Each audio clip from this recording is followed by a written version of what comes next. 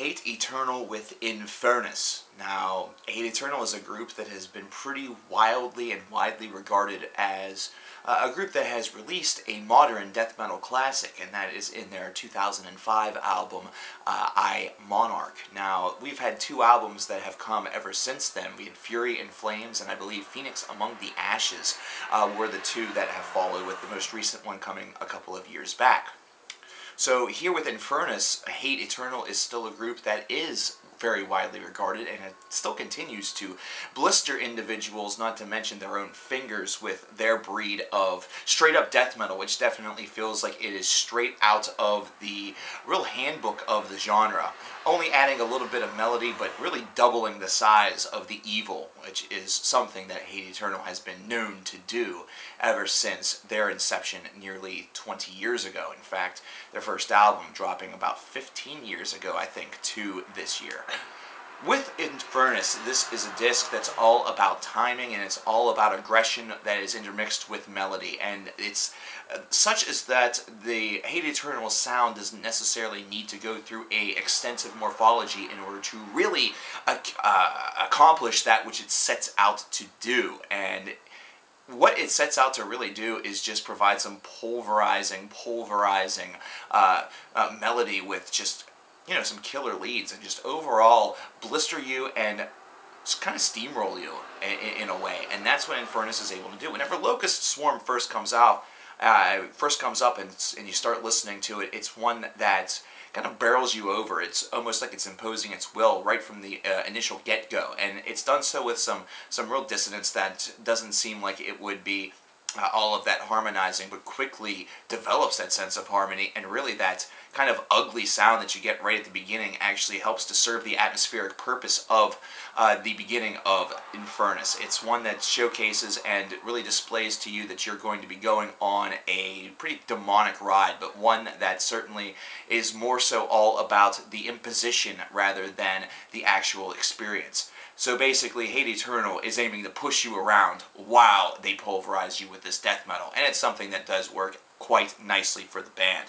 Whenever you get down into the title track, this is the longest song on the album at 6 minutes and 17 seconds, and you get to see a showcase or a hallmark of this group that really doesn't happen nearly enough on their albums, but it's one that is appreciated nonetheless. It's the fact that at the 6-minute runtime, they're able to expand their horizons a little bit and expand their composition and give it a little bit more depth, a lot more character, and it's something that, like I said, they don't necessarily need to do it a lot in order to write a successful album, because their shorter tracks are just as pulverizing and contain just as much of an interesting facet of music where it is non-required. But whenever they have this opportunity to sort of use their space and slow down a little bit, for all intents and purposes, they really don't slow down, but you know, sort of let the atmosphere draw the listener in a little bit more. It just works out so damn well. This is a band that certainly has showcased that they have the ability to grip an individual listener, both whenever you're just listening to a shorter track that is meant to sort of pulverize through you within a 3-minute to 4-minute stretch, but they're also very excellent at extending the magic and extending the wish. Chaos Theory, track number 9, is an instrumental, and it's one that immediately stood out to me whenever this came forward. This is a track that very much, whenever you listen to it musically, does not sound all of that unfamiliar. It doesn't sound all of that strange by comparison to all of the other melodies and all of the other music that has been written for this very album. But actually, whenever you listen to it, a strange thing occurs. You actually start to imagine what would happen if it had vocals in it, and you kind of are glad that it doesn't. This is a song that's very strange in the catalog, based around the fact that even though it has that similar timbre to it, that similar sound to it, you almost could not imagine this track having vocals, because it stands that well on its own, and it leads right into "Oh Majestic Being, Hear My Call," which is the final track of this disc at near 6 minutes by itself, once again showcasing that secondary hallmark of this band, that whenever they have the opportunity to extend the track out and give it a little bit more oomph and a little bit more backbone, man, does it just work to Hate Eternal's advantage infinitely. Overall, this is an album that I'm scared that it's going to be sort of glazed and looked over a little bit, considering the other myriad of releases that are dropping right around the same time. And I'm thinking of names that we still are going to be talking about within the next couple of weeks. Those names being names such as Soulfly and Ghost. But this is not an album to sleep on. This is in fact a very solid affair. Now, granted, this is not a formula that is going to be shifted up all of that much, so if you've listened to Hate Eternal in the past and really couldn't get behind them, then chances are Infernus may be a little bit of a better choice for you, but it's not necessarily going to be the conversion tool. But at the same time, this is still a disc that, for death metal fans, is a very, very solid work.